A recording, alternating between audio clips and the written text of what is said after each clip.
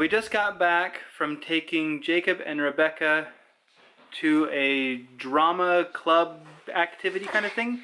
They had fun. Well, Rebecca said it was boring at first, but Jacob had a good time. And while they were doing that, Mom, John, and I went and got my hair cut. Don't I look marvelous? Don't I look good? Yes.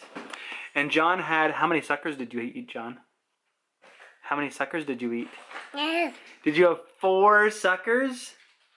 Did you have 4 suckers? Yeah. And my brown dress shoes are pitiful. See that? That is the state of my brown shoes. I bought them super cheap. When I started law school, I had to have, it was like business casual for an opening meeting, and I couldn't find my other dress shoes, so I had to make an emergency run to Meijer that night, the night before the first day of law school, and I picked up these crappy shoes. Well, the nicer shoes subsequently wore out, and only now, finally, 5 years later, I'm getting a nice pair. I got a nice pair of brown leather wingtips. See, they're just terrible. They're comfortable, they're waterproof, but they are so ugly. What are you doing, John? I just had a thought. Angie just had a thought. She's coming this way. You know the rug over there? The rug over there, yes. Maybe we should put it in the front room because we've got the blue curtains coming. Because the white's going to look silly and it's going to get really dirty really fast, white pillows. Maybe we get a reddish rug to match the other. Okay. I don't know, just a thought. I don't know either. Red is brighter than maybe blue. So the rest of the house might be in total chaos, because it is, and it's not put together at all. But I have my priorities straight. I got the toy room pretty much done. There's pictures that I want to hang on the wall that I have posters of from when I taught school. If you didn't know, I used to be a first grade teacher. And I also need to find the card table because I'm going to put that up here so we can play games. I found the chairs, but I didn't find the card table. But let me show you what I've been doing. I'll give you the tour. Finally found a place to hang up the dartboard. It's not centered on the wall, but that's okay. That's just where there was already a nail. Got all of our craft stuff put in one place. That plant's not going there, but I don't know where to put it. I found the dog. Hi, Handley. Just a place for everything. I like a place for everything and everything in its place.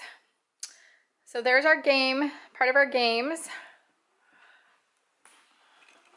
This gumball machine was left here by the previous occupants of this home. Puzzles are up there so that John won't rip them apart. John wanted to play lightsabers in here, so. Oh, whoops. Johnny. Here are all of my children's books, and I have them all neatly organized and sorted. I have a video about that if you're interested how I organize my books. And probably you can look under organizational videos or something like that. We'll move on. And then we just have our toy area. I also have an organization video of how I've organized the toys in our old house. Same system. Just looks a lot better here, I think. So I just put them in buckets and label them. And then there's the rest of our games. It's really nice that we have new couches now because we can have a couch here so that there's a seating area so somebody can come read a book. And eventually what we want to do is get a TV and put it over in that area. Here's just a little nook so that John and I can do some work later on. And of course, my treadmill. And that is our toy room. So our cat has found her favorite place to be in this house. Sun all day long, and it's enclosed. It's like it was made for her. kind of in a weird spot because it's right at the kitchen sink, but let me show you. And there is Jessie. See, it's just this little window in our kitchen right next to the sink. And she has spent the day right there in perfect happiness. Well, as happy as a cat can be. Our dishwasher, and maybe, no, don't slam, don't force it, isn't closing. For some reason, the little lock pin isn't going in there, like the door's locked before it's closing. So we have to find the owner's manual or something. Okay, what's the model number? And go from there. FFID. I can't hear you. FFID. ID. FFID Okay. 2423. Is there an RS? RSA. Yep, that's right. It doesn't.